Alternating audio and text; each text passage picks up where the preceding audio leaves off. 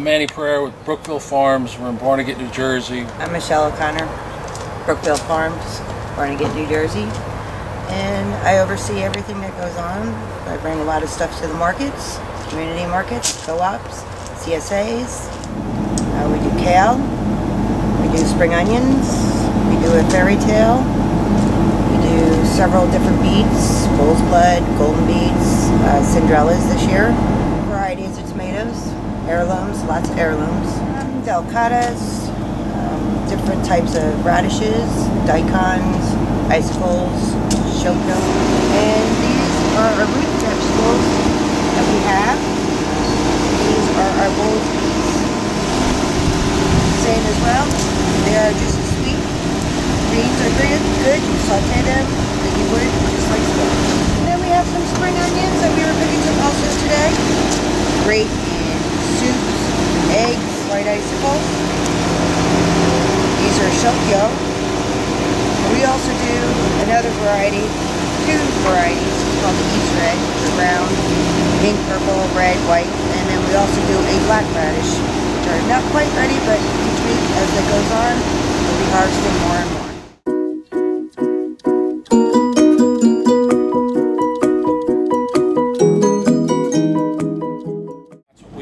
Integrated pest management allows us to choose target species and broad spectrum species for applications. We grow using a plastic culture and drip irrigation system primarily. We plant through automated planting system. We start most of our transplants in the greenhouse, 50 tray cells, and then we transplant them through a water wheel planter in the field, which allows us to plant a lot of plants with economic sustainability. So, you know, what excited me more about farming as I got older was that the fact that these simple techniques of planting just seemed to be more realistic than the old days where you needed maybe to grow 10 acres of crops, vegetable crop.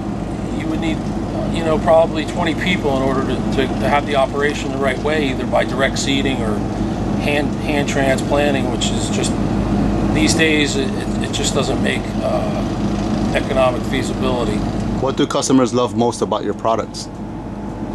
The quality, the taste, the look.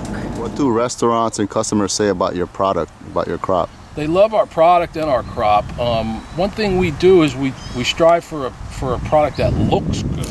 Taste and smell, firmness and consistency is stuff that when it comes right out of the ground, I can attest to that.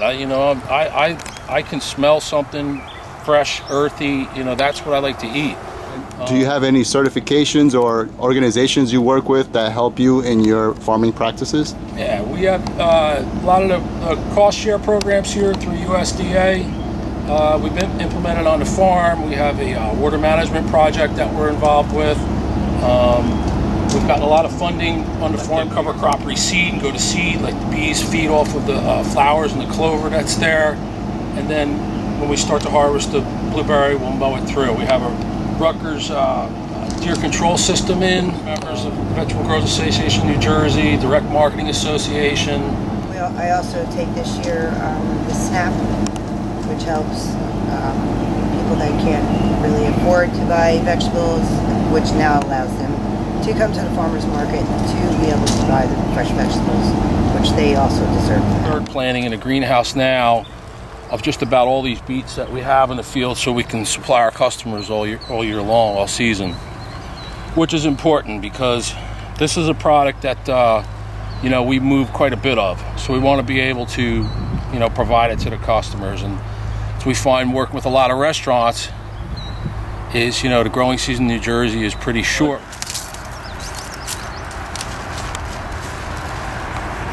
Which is good roasted. A lot of people roast them. A lot of people will crock pot them. We like to boil them and eat them cold in salad. A lot of the people in that work out in the gyms and whatnot, they'll juice this whole beet. They'll take the greens. If you look at the green, it almost looks like a rainbow Swiss chard or something, but it's full of moisture, full of nutrients, and it makes an excellent juice. We start harvesting mostly April, May. We'll start harvesting out some onion, some kale. We grow bok choy, which is a pretty good cold weather plant, which we harvest, you know, in late April, May. And then we have spinach. I mean, we grow year long. We put our onions and garlic, we'll put them in November and December. We'll be harvesting some cold weather crops that time of year, but finishing up, you know, everything after the frost. Some years we have so much in the ground, we'll cover it for the frost.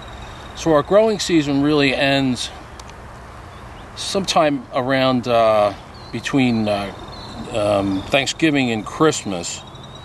We have plenty of product to sell up until Christmas, you know. What's your best type of customer? Is it someone that's buying every week? Is it someone that's buying in bulk? Is it someone that's buying the same product, different product? What's the best customer for your operation? You know, any customer that appreciates what we do, really. Why do they come back to you? Like, what do they tell you about your product that keeps them coming back? They're fresh. They're a good variety and a good choice of what they're really looking for in the summer, you know. But the chef that I like is the chef that at least wants to make a commitment for, you know, the growing season that we do have in New Jersey, because I think he can benefit and grow his restaurant a little differently like that. Are you looking for new chefs to, you know, come on as buyers, as your customers? Yeah, we're always looking for new chefs and customers that, you know, can benefit from the products that we grow, and of course, you know, maybe it allows us to be a little bit more profitable. I mean, it would be a perfect world if we were able to, you know, take a chef and make a contract with them, and we do. We have some chefs that we grow certain things for, and every year it gets that base of chefs and people that buy gets bigger and bigger. I farm because I enjoy it. The economics sense of it, farming can be profitable. It's something that we really do enjoy. It's something that we enjoy together for a few years now. I guess the more experience you get, the more profitable it could be, and the more diversified you become. You learn what your customers want, what don't want, and the secret is trying to, you know, sell everything that you grow. There's no sense of growing anything unless you can sell it, and you have to be able to make money. If you can't make money, you might as well do something else.